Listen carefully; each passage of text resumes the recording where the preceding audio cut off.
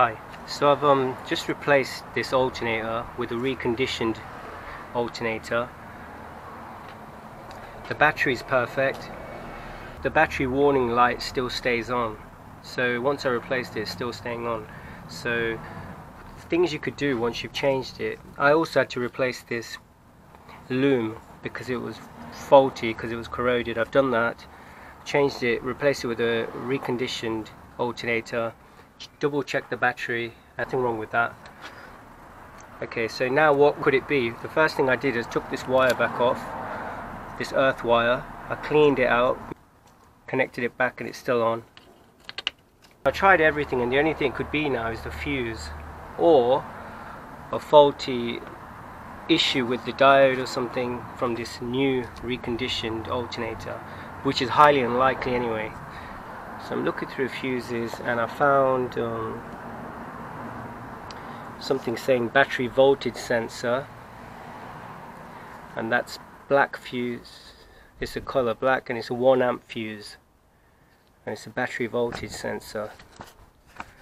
So it's located in this fuse box in the engine bay. So let's just check it out, and it's that one there, number 10. So opened it up.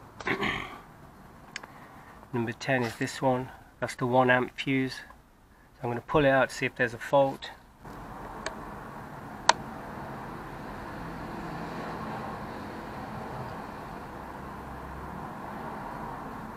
Yeah, it's blown. So I've just come back from Halfords. I've got a friend who works there. They don't sell anything under 3 amp. It starts off from 3 amp fuses. Anyway, he found one in his box.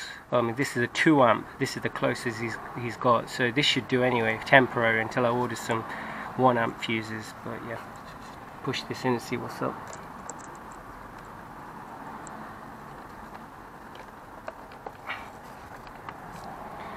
So now that should solve the problem.